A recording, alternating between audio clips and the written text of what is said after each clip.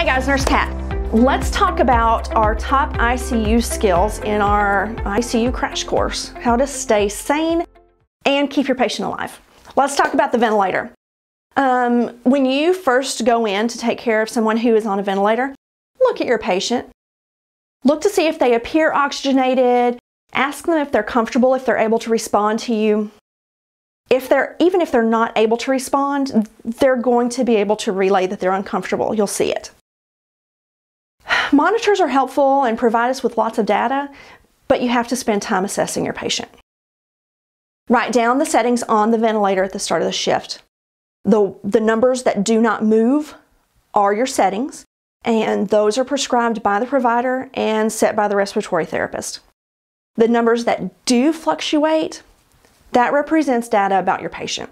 Patients with ARDS will likely have settings that are different from textbook normal. When in doubt, verify, clarify, and ask questions. You will get to a place where you understand which ventilator noises require immediate attention and which ones can wait. If you're like me, you didn't get a critical care course of any kind in school, and I felt pretty lost. So, there are some alarms that you'll be able to correct, some that will require respiratory therapy or a provider. Until then, take the time to look at your patient and make sure that they appear oxygenated and comfortable. If either of those is untrue, ask for immediate assistance from someone close who knows more than you do.